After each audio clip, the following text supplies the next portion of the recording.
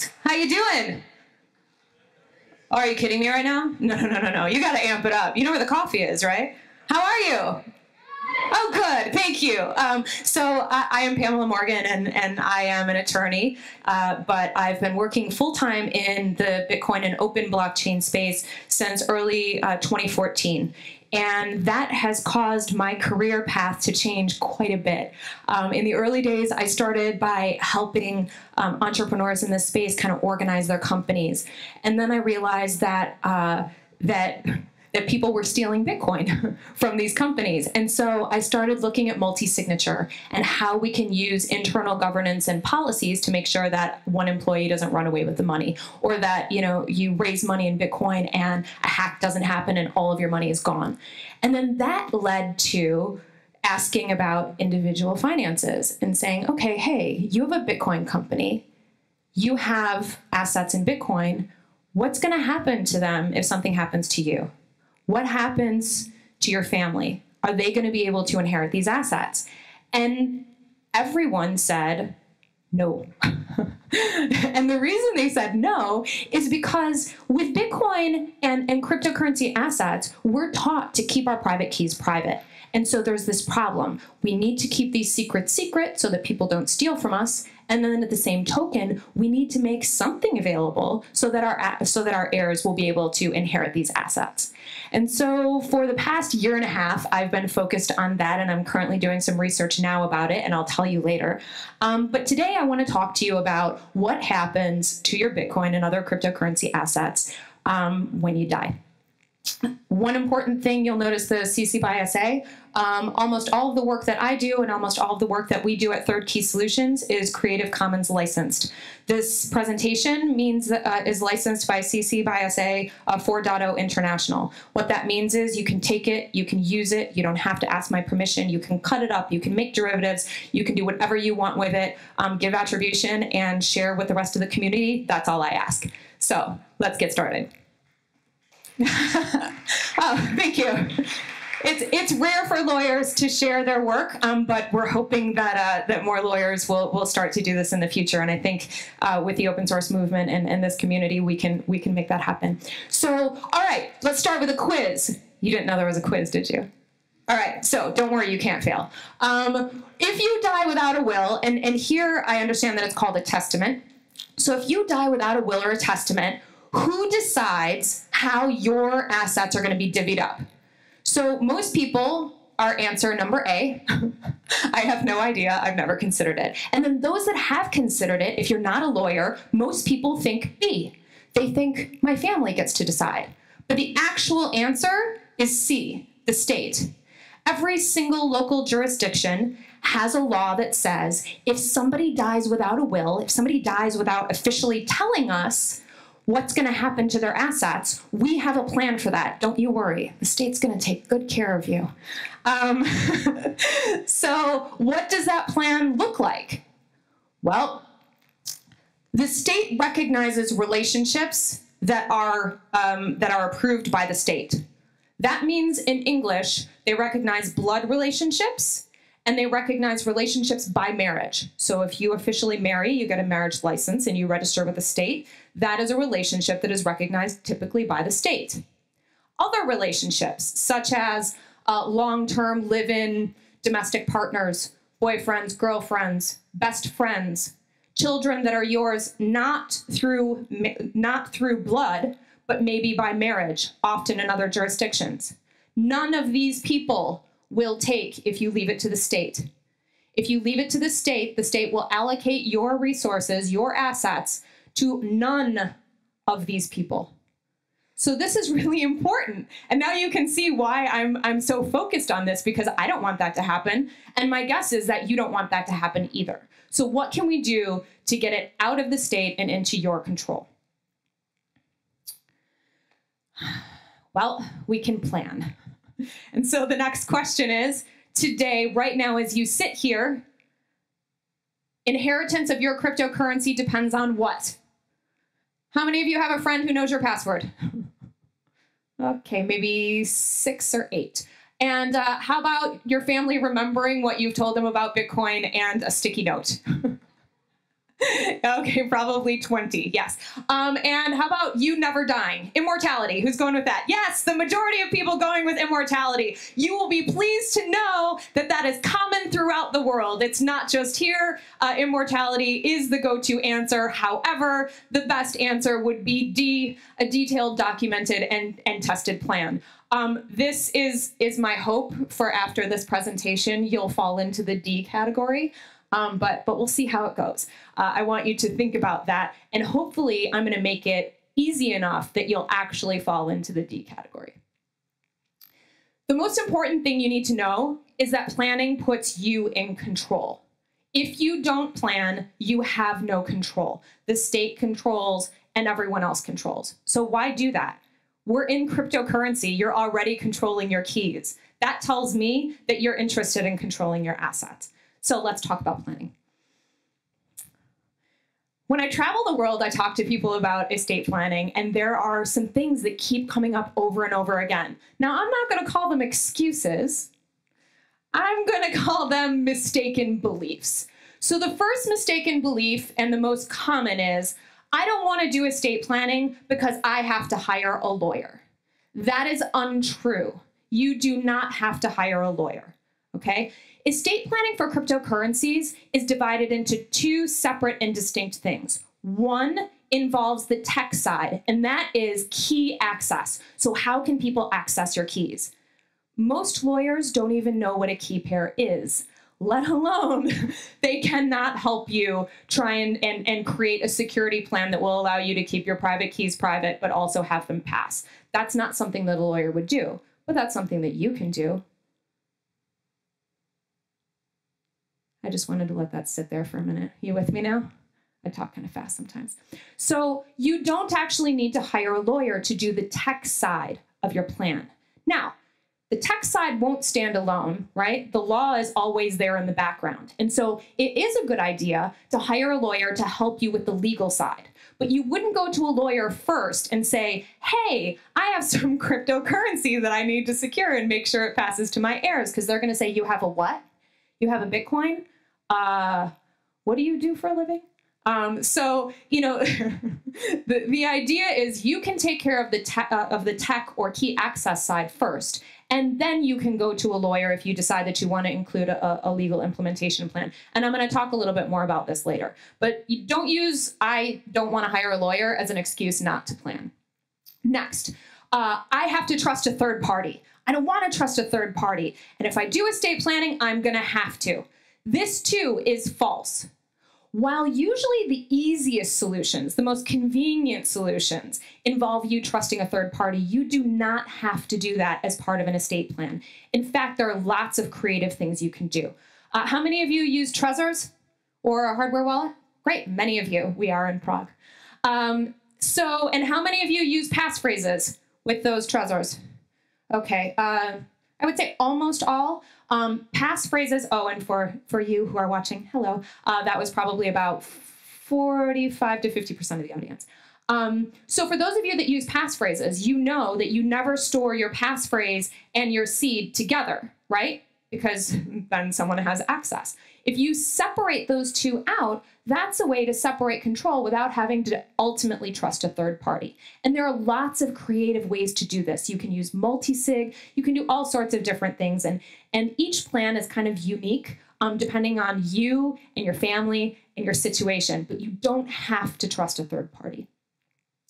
Next, I hear, if I write this stuff down, somebody's going to get a hold of my written plan, and then they're going to follow it step by step, and they're going to get all of my assets, right? So people fear that planning is going to make them less secure. This is also false. And the reason is because you're not going to write a plan that has all of your access points in one document and then keep it on an online machine, right? You would not do that. So what you would do is you would handwrite your plan and you would separate out your access controls. You wouldn't put your seed words in the plan itself. You would have those separate. Okay, so planning does not make you less secure. In fact, you're much more likely to lose your Bitcoin or other crypto assets because you lost your password or forgot it, because your device became broken or disabled, because you lost your computer or your hard drive crashed. These are the real reasons why most people lose access to their cryptocurrencies, not because they've planned so well for their estate. And finally, the last mistaken belief that I hear all the time is the amount of crypto I have is too low. It's not worth it for me to hire a lawyer and trust a third party, and I don't want to lose what little I have, so I don't want to plan. All I'm going to say is, how many of you were here in March of this year? How many of you are in Bitcoin in March of this year? And how much has the price gone up since March? Oh, all I hear is smiles and laughter. Okay, good. Yeah, so the price has gone up pretty significantly. Same for Ether, same for pretty much everything, right? Some say we're in a bubble. I say I don't care. It doesn't matter, right? It doesn't matter because no matter what the value is, you want to protect it. Why not? It's easy. You don't have to spend money to do it. You can do this. So the value is too low seems like kind of a sorry excuse to me. The real reason why we don't do estate planning, and when I say we, I mean even people like myself, even people who work in estate planning, often put it off, often don't do it. And the real reason is denial and fear. We don't want to face our own mortality. We don't want to think about dying. We don't want to think about it. And we somehow believe if we don't think about it, and we don't talk about it, it won't happen, right? We don't have to face it as if it's, as if it's Voldemort or something. So, the idea is we need to get past this denial and fear. And so how do we do that? Well, my dad was raised as a Christian Scientist. And for those of you who don't know what that is, the nicest way I can say it is basically people use their mind to overcome challenges. And he taught me very early that the human experience is often based upon perception, and that we can change our attitudes about things simply by choosing to look at things a different way. Take a look at this picture. How many of you see a duck? Raise your hand. How many of you see a bunny? Raise your hand. How many of you now see both a duck and a bunny? Okay, great. Hopefully you see both. This is the bill of the duck, and it's also the ears of the bunny rabbit. The point of this is to say that we can see things, the same thing, in two different ways. And so I'm going to give you 3 different ways to look at estate planning that will hopefully help you overcome this fear and denial. Are you ready? Okay. First, for those of you in the audience who are helpers, and you know who you are, the ones who feel really great when you give a gift. It makes you feel good to help other people. Think of estate planning as this magical gift that you're going to give to your friends, to your family, to a worthy cause. Think of it like, what if you received a gift of all the cryptocurrency you have right now? What if someone just walked up to you and gave you the equivalent? You'd be pretty happy, right? So you can look at estate planning like this is your opportunity to give a wonderful gift to your friends, to your family, to whomever you like. If that doesn't work for you, and you're a little more practical, you can think of this as an opportunity to do a security makeover. Because when you do estate planning, you need to actually look at everything that you have. And that includes that ICO that you bought into that you haven't told anyone about. Yeah, that one. So you need to actually do an inventory on your assets. And this will help you look at, okay, hey, where are my backups? Did I actually back up that wallet? How much is in there now? Where are my cold storage wallets?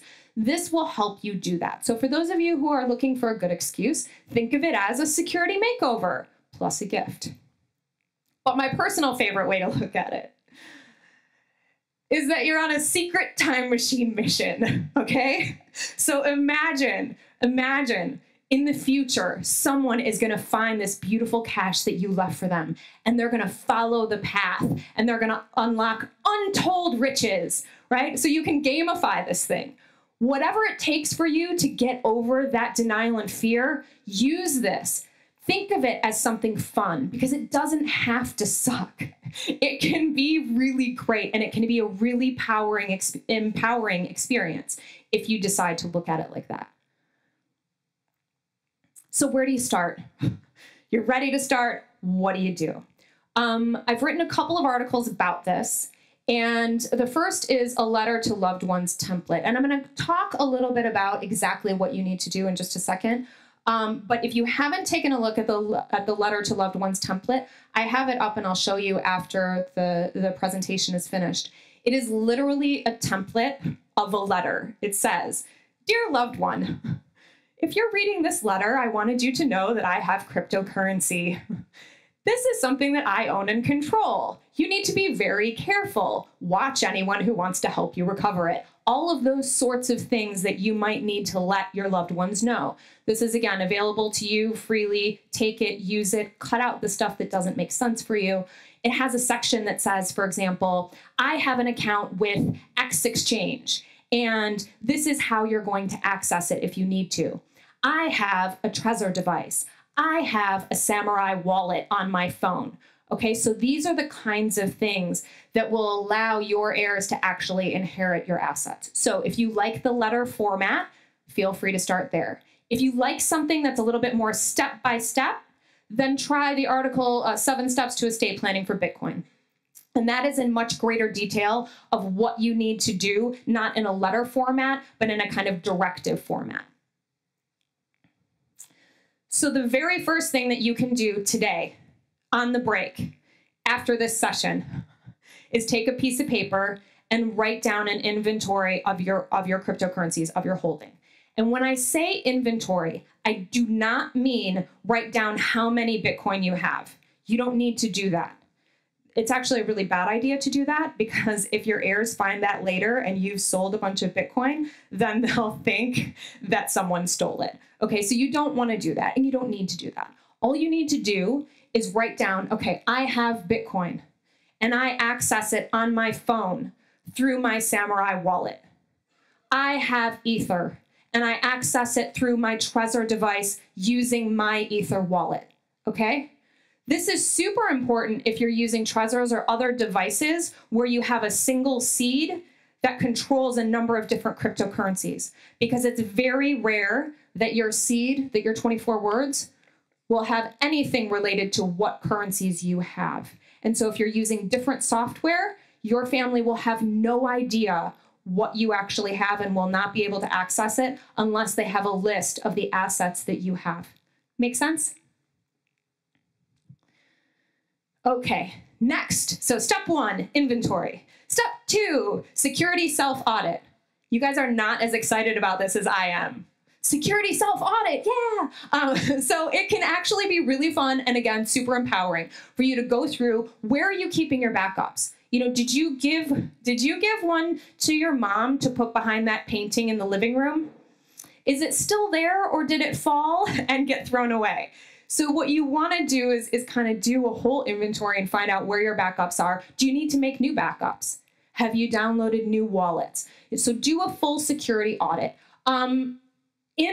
I didn't tell you this yet, but I wrote an article that is that's a supplement to this talk, and I posted it on Medium like an hour ago.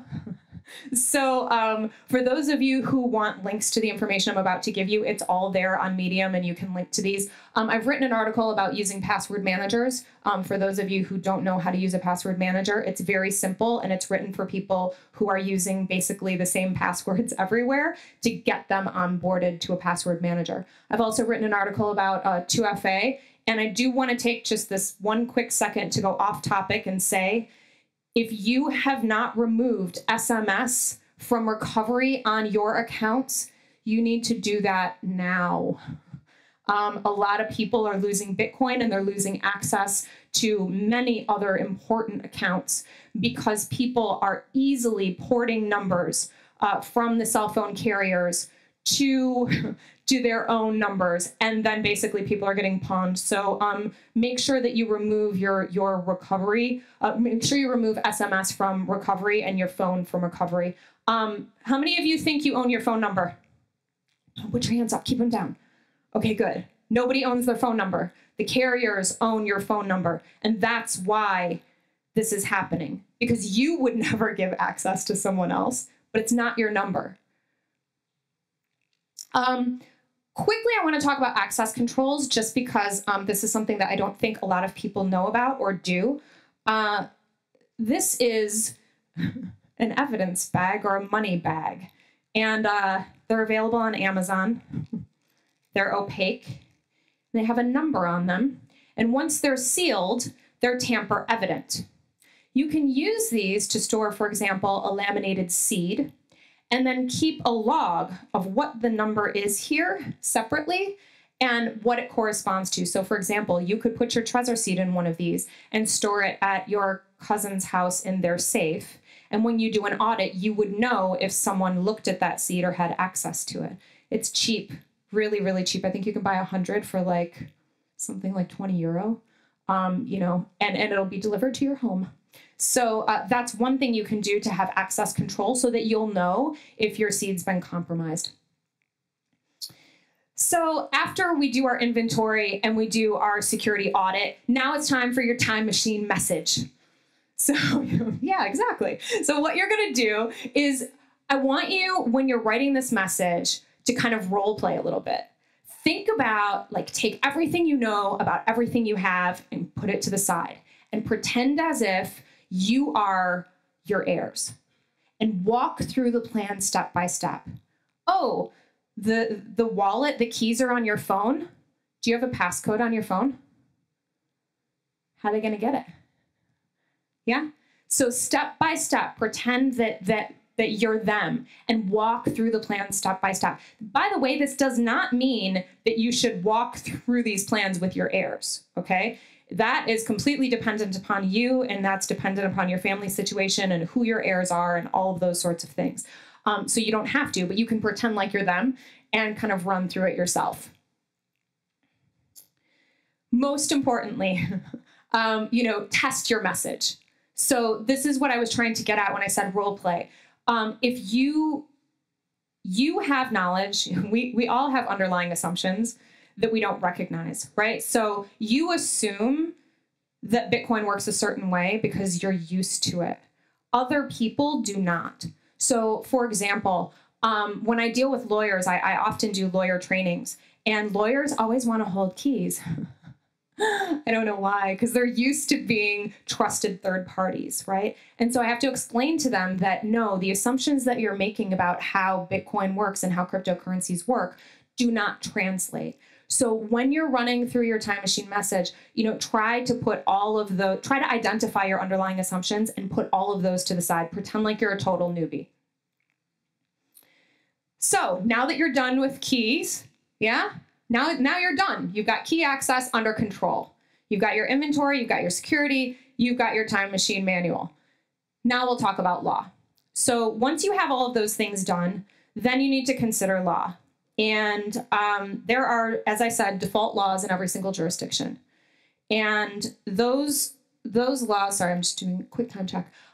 Those laws will dictate who gets what. So it's good for you to be familiar with them. Does that mean that you need to hire a lawyer? No, you can do research on your own. And then once you've got the research done, then look for a lawyer who is knowledgeable in cryptocurrency. And I understand that you guys have some lawyers right here in Prague who are focused on blockchain. So you're very fortunate in that area. So there are some people who can help you do that. They can help you make sure that your cryptocurrency is going to go to who you want it to go through the regular legal channels. How many of you know what a legal trust is? Okay, so maybe 4. Very good. I understand that it's quite new here in Prague, especially, that it was introduced in like 2014. So many people don't know what a legal trust is. I'm going to simplify it here, but basically all of you know what a company or a corporation is, right? So some companies and corporations are called holding companies. And those holding companies, their whole purpose is to hold assets for the benefit of the stockholders. Does that make sense? Are you there? Okay, good. So the whole purpose of it is to hold for the benefit of the stockholders. With a legal trust, it's effectively the same thing. You create a separate legal entity that holds your personal assets for the benefit of people you designate as beneficiaries. And there are all sorts of different kinds of legal trusts, and they're untested so far here, but they're very well tested in the US and the UK and elsewhere around the world. So this is an option. The beauty of this is because it's a separate entity, if you die, nothing's triggered. What I mean by that is the estate planning laws don't apply because the entity didn't die. Just because a person died, that has nothing to do with the entity itself. Now, that said, trusts have different tax issues, different compliance issues, reporting issues, all those sorts of things. So that may or may not be right for you. It really depends on who you want to leave things to and how you want to do it and what your family situation is. But if this is something that interests you, you'll definitely need to talk to a lawyer for that. So some of you have been sitting there and listening to this whole thing and you're like, yeah. But what about a dead man switch? Because this is what I hear nonstop. There are at least 4 projects that I'm aware of that I could name now that are working on software solutions with dead man switches. I am not a fan right now. That doesn't mean ever. It just means right now for a number of reasons. First, the tech is immature. We can't even keep multi-sig wallets safe in Ethereum, right? I think the loss now is well over the loss of the DAO, so I think it's about 200 million. And that's for the most well-tested multi-sig contract in Ethereum. So I don't think that a dead man switch is going to be anything that I'm going to put my money into or any of my clients' money into anytime soon. That said, it doesn't mean forever. Also, you have issues of natural disasters. So like right now, Puerto Rico is without power. Often we assume, because we live in such a connected world, that we'll always have internet. How many of you are shocked when you go somewhere and your internet doesn't work? And are like, yeah, exactly. Everyone's like, what? What kind of world is this? So we assume that we're always going to be able to be connected. But the reality is there are lots of things that can happen. Natural disasters is just one example of reasons why you wouldn't be able to connect and press that button and say, yes, I'm still alive. One of the reasons is because I might have an incentive to prevent you from pressing that button, particularly if I know that I'm a beneficiary, right? So it can incentivize bad action. There are a ton of legal issues that come along with this. If you, and I'm not going to go into all of them, I just want to say, if you automatically transfer your crypto to A, B, and C, but by law, only A and B are supposed to get your crypto, do you know what happens? A and B sue C. They sue C. Now you're like, they can't get the crypto. Right. What else does C have? Does C have a house? Does C have a car? Does C have a retirement account? Does C have anything that's not crypto related? If the answer is yes, then the local court can go after those assets. So you could be inadvertently creating a big legal mess for your heirs when you actually don't have to. So these are the reasons why I'm not in love with the dead man switch yet. There are a lot of people that are trying to solve all of these issues. And one of the things I love about this industry is that we innovate faster than anyone else. I just want to close with the idea that, humans die and crypto assets don't. And, these things could take your heirs to the moon. So why not let them? Thank you so much.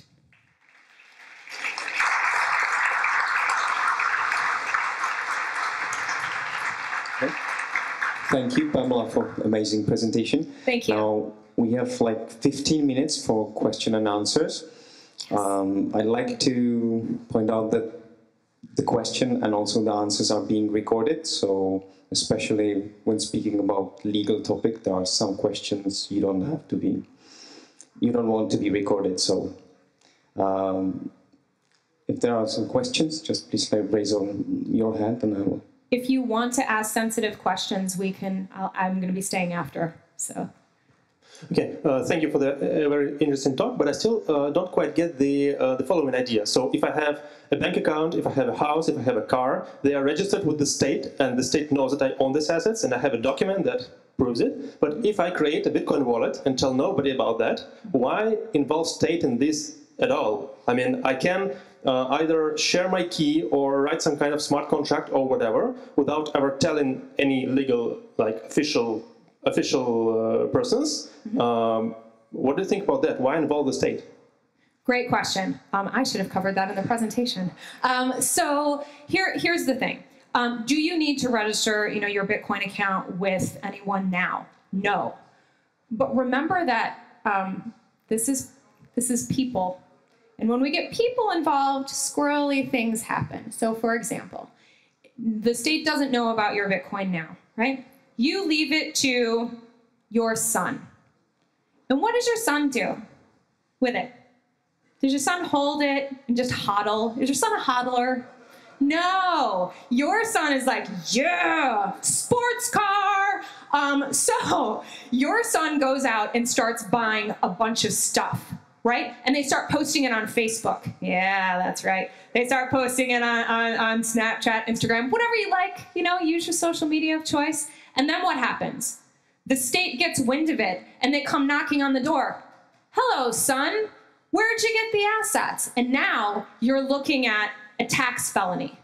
Now you're looking at putting your children in the position of going to prison because they did not declare inheritance of assets.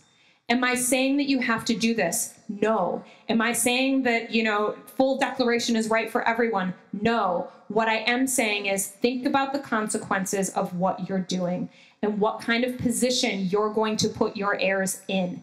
If they are good with that, who am I to say? who am I to say what you can and can't do? But understand that there are very significant legal risks that go along with having people inherit cryptocurrencies and not declaring them. Sorry. I wish there was another answer. Okay, I think I use a new wallet on my phone like every 6 months. And Yes. so do you have any idea about how to keep these things up to date? Because, I didn't even have a Litecoin wallet half a year ago. Now I have two because I need to pay for coffee without paying transaction fees. And there are these new blockchains every 3 months that I start using.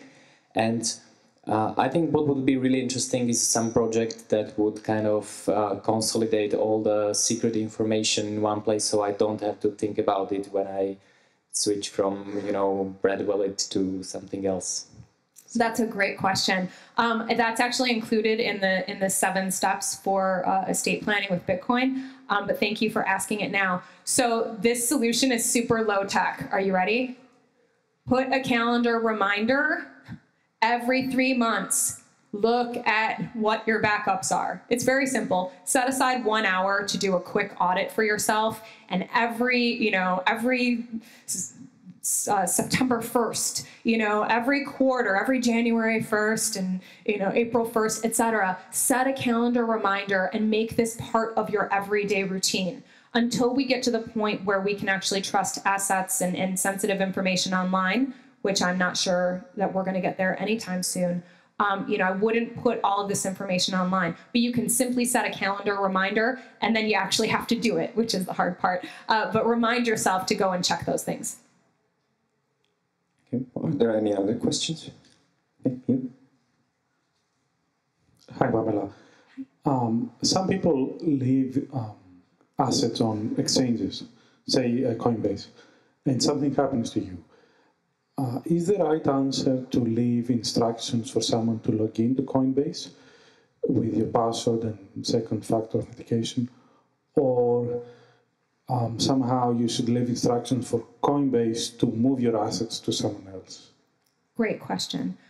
So I'm actually working on a project right now where I am attempting to talk to all of the exchanges and all of the hosted wallet providers and find out what their policies are for when an account holder dies and whether or not they allow trusts to own accounts. I will tell you that legally, you will have difficulty if you try to leave your login information to someone after you pass and they access that account, because they don't actually have the legal right to do that. And so if they do access the account without telling Coinbase, there could be problems down the road. Many of the exchanges are just now dealing with these issues. I've had the exchanges that I've talked to have had as many as 50 different account holders die. So this is a real problem that they're facing more and more often. For me, the other interesting question is, okay, they've had all of these people contact them. How many people haven't? How many people didn't tell their family that they have an account on Coinbase or an account on Zappo? And so that money's just sitting there forever, and there's no way for the family to access it because they don't even know.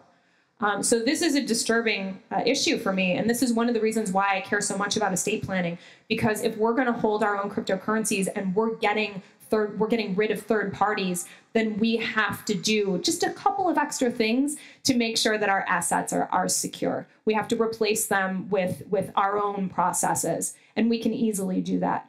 Thank you for the question.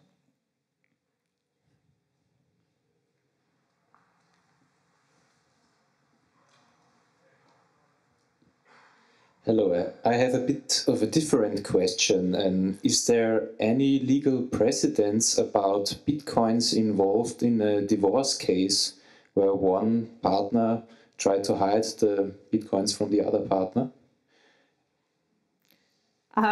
So, good question. First of all, I should say that it is impossible for any lawyer to know about every single jurisdiction. It's almost impossible for any lawyer, well, it is impossible for any lawyer to know offhand everything about a single jurisdiction because the law is really nuanced. But there are laws that already exist about hiding assets. And so Bitcoin is not any different as far as the law is concerned. Bitcoin or any other cryptocurrency is simply another asset, right? So if you try to hide it or you try to obfuscate its existence and the court finds out, you will be penalized. Also, it's kind of a shit thing to do. Sorry, just my personal opinion. I think that's kind of a nasty thing to do. I think, yeah, I'll leave it at that. Any other questions?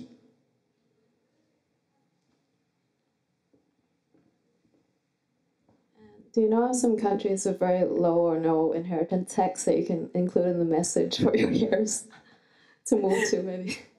So I love where you're going with this. Are you a law student by any chance? Okay, well maybe you should be. So she's trying to say, where are the tax havens, where are the friendly jurisdictions that we can have our estates adjudicated in?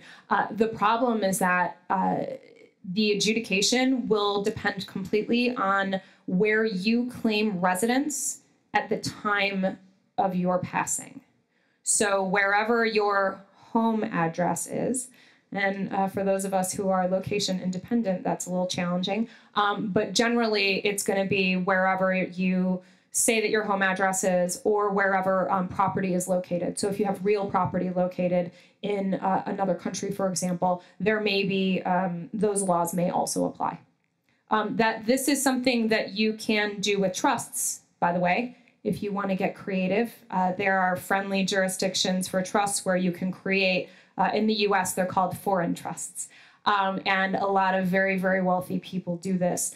I don't know if you saw my presentation last year, which was about DAM. Yeah, you have to say it like that. It's DAM, which is the Decentralized Arbitration and Mediation Network.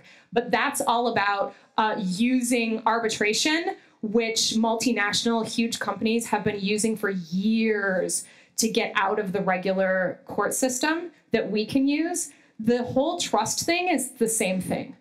How can we use existing systems that have traditionally benefited only the very, very wealthy? And how can we take those systems and co-opt them and make them usable for us and what we want to do? So that I'm very, very interested in that. So if you want to do jurisdiction shopping, you could consider trusts. I have a question. You talked about the legal ramifications if you just gave someone your access to your cryptocurrency without any legal oversight. And I'm just wondering about, let's say you didn't bother to do any of this legal stuff ahead of time, but you did provide a way to give cryptocurrency to someone that you trust or that you wanted to give it to. Is there a way for them to go to the government and say, hey, I'm inheriting this without any prior legal documentation about it, and legitimately claim that money, although it's probably taxed? Or is there a bigger penalty for doing that if you don't do it ahead of time? Great question. So every jurisdiction is unique. So I can't speak to every single jurisdiction, but generally how it works is when someone passes away, the law kind of creates a temporary holding company, if you want to think about it like that. And they call that the estate of this person. And so all of their assets are then controlled by the estate. And then there's a person, typically, maybe we're very excited about that. So typically there's someone called an executor, and they execute the will or sometimes if there's no will, the plan of the court. So they will take in all of the assets and kind of make it a big pool, and then they'll look at either what does the law say or what does the will say, and they'll divvy up those assets accordingly. So if you were to transfer cryptocurrency to a person who is not the executor outside of the estate, that person has an obligation to report that to the estate and make that available for distribution. You know, whether or not people will know if you don't, and all of those other things, you know, are subjects that we can talk about at another time.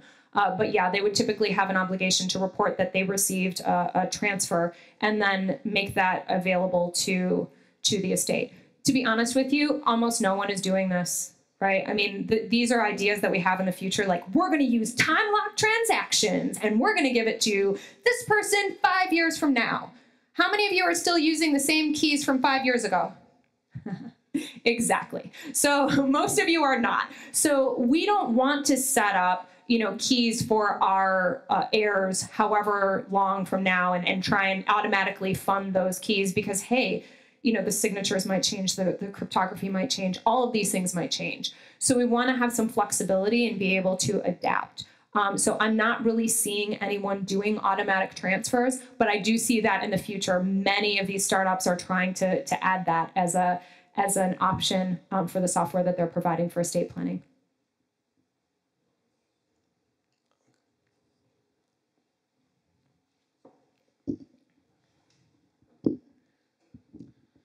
Earlier on, you said that you have talked to many different kinds of exchanges, and in my experience, they are quite different in their policies about the Know Your Customer policy. So, for example, at Bitstamp, I encountered that I had to provide some legal documents about my residence and so on. Mm-hmm. And this was, I think, much more than on some other exchanges. So, for example, if I would die and my wife would have the legal documents ready, which clearly states that I'm dead, could they, for example, talk to Bitstamp to open the account for her? Absolutely, that's exactly what happens. So usually when someone passes, the heir or whomever, you know, knows that this happened and wants access will contact the exchange. And so what I'm specifically interested in is what are those policies? What happens internally at the exchange when someone is contacted? And what documents do they need? And how long does the process take? And are there industry standards?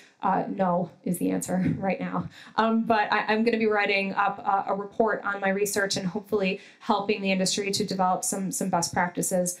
For those exchanges that do not do KYC or do not have information available, this is why it is so very, very important for you to do an inventory and for you to make sure that your heirs will be able to access these accounts. Also, just on a side note, remember, not your keys, not your money. Do not leave money on exchanges. It's not secure, right? Unless you're controlling the keys on the exchange, and that's pretty rare these days. So don't leave money on an exchange if you want to keep it. That's my PSA for you. Any other questions? Thank you so much for attending this talk. I'm so glad that you were here, and I hope that you found it helpful.